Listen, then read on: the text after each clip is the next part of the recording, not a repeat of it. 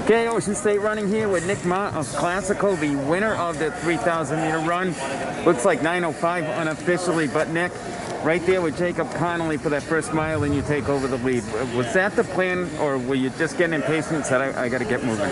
I wasn't exactly sure what I was going to do. I was thinking of maybe like the 1K, and then I decided to maybe hang on a little bit behind her, further behind him. But yeah, I don't know. I kind of figured it out during the race. How did you feel out there? Because you looked very comfortable. It was not easy. It was very tiring. But yeah, it was pretty good.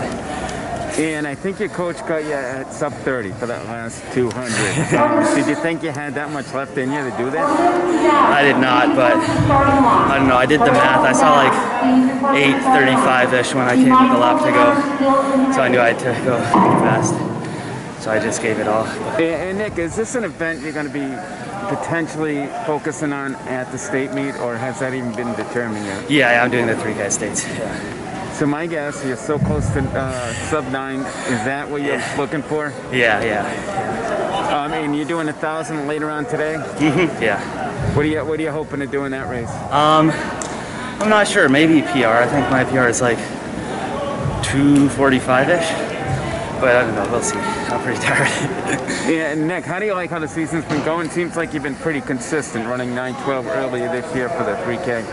Yeah, it's been pretty good. It's different with COVID and everything, but yeah, it's pretty good. Well, Nick, congratulations today, and good luck in the 1,000 and later on Thank you. in the season. But great job. Thank you.